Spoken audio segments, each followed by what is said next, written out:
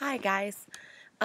So I'm going to do my presentation again on the 1940s, which was a time that revolved around World War II. And anyways, sorry for my cold. You probably can't hear me very well, but a lot happened in the 1940s. The decade lasted from January 1st, 1940, to December 31st, 1949, and things that happened that are very important and a lot of people are aware of would be World War II and the Holocaust. A lot happened politically, culturally, technologically, and economically, which had an enormous impact over artistic production in the time and for the future. First, I'm going to go over some of the each of the contexts and touch base on that, and then I'm going to go and discuss how it affected art and so forth. Um, First of all, politically speaking, World War II lasted the first 5 years of the decade, and it started when Nazi Germany, which their leader was Adolf Hitler, invaded Poland, Denmark, Norway, and the French Third Quarter. This set forth a chain of events that would start, the war for the next 5 years and then the events after the war. Uh, the U.S. did not enter World War II until um, December 1941 after there was the attack on Pearl Harbor. The Holocaust was created, and it was a genocide of over 6 million Jews. Um, the Holocaust is a very important topic that's taught in a lot of schools, so I'm sure everyone is a little familiar with the Holocaust.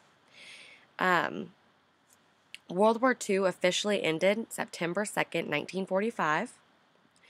And just some important information that pertains to the political aspect. Just facts are the two presidents of the United States during this time were Harry S. Truman and Franklin D. Roosevelt. Auschwitz opened in 1940, which was the largest concentration and death camp that Nazi Germany used. I'm sure people are familiar with Auschwitz. During 1942, the Manhattan Project began, and that was a race to create the first atomic bomb against Nazi Germany. And in 1944, D-Day occurred, which was the first day of the Battle of Normandy. In 1945, Korea became divided into the North and South. The Germans surrendered in 1945. Hitler also committed suicide. The United Nations were founded, and the United States dropped an atomic bomb on Hiroshima and Nagasaki. And lastly, Winston Churchill gave his important Iron Curtain speech, which is pretty well known as well. So a lot of important political things happened that will have a huge impact on art. As for cultural aspects, there was a lot of change as well that related to the ideas of the arts in the 1940s. There were many classical films that were produced, and a lot of them had war themes. Swing music was popular, as well as Frank Sinatra, which there might be some Frank Sinatra fans in here. As for clothing, floral and geometric patterns and bikinis were introduced in 1946. For artwork,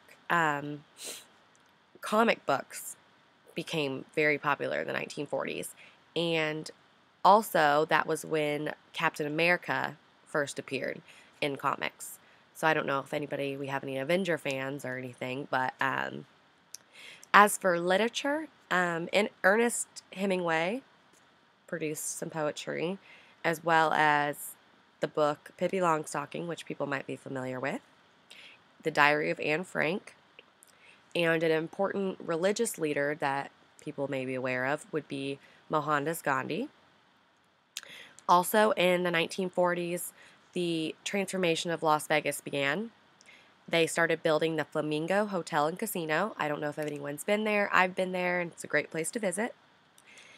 Also, Jackie Robinson joined the Dodgers, and he was the first African American to play in the major leagues, so that's a very important aspect.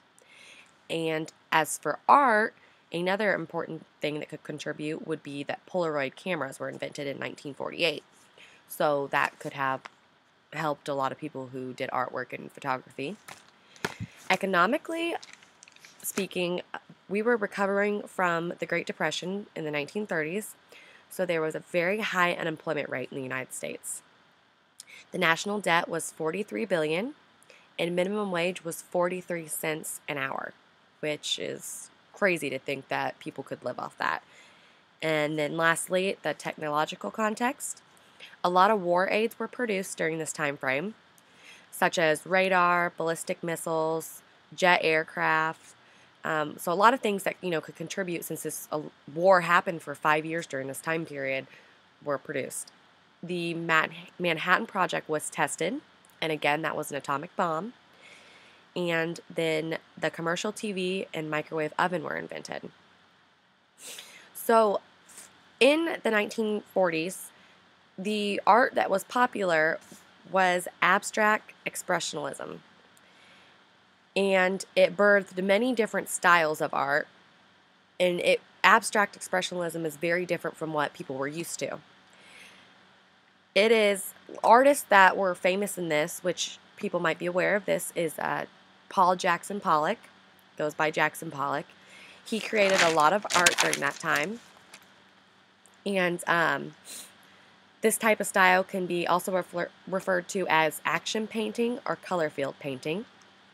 And it became really big after World War II, so during 1945 to 1949. There were artists such as Frida Kahlo, which I did a presentation on not too long ago, and Henry Moore, who was a war artist.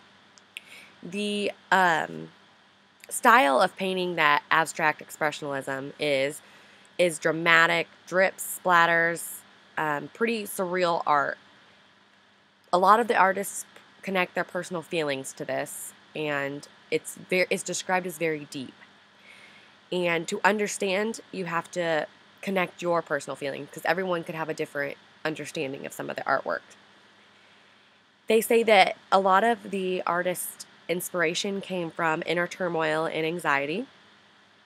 So during this time frame, a lot of distress came from exposure to the horrors and pains in World War II and the threat of nuclear holocaust coming as the Cold War started to, heat up.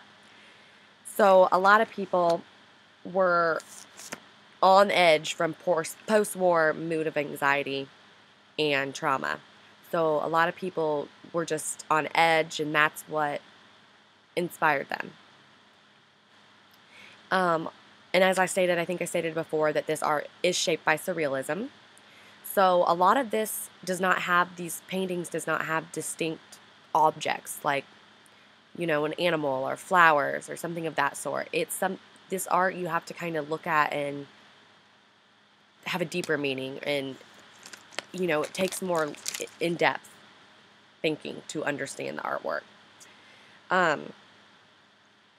So abstract expressionism can be split into, again, color field and action painting.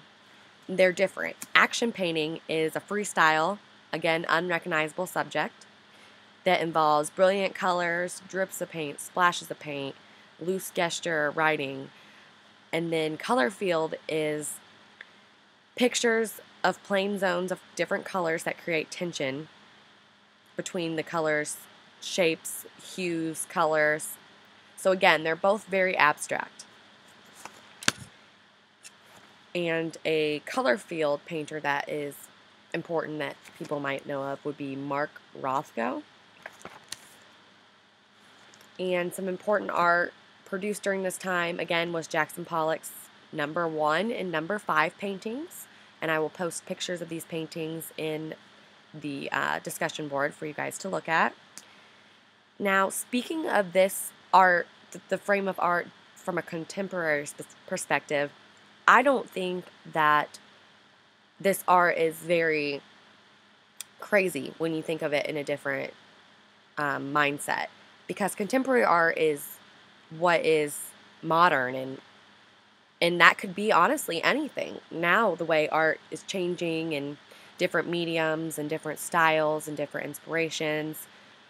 I mean, I've seen some pretty crazy artwork, and so I don't think from a contemporary perspective that abstract expressionism would be viewed as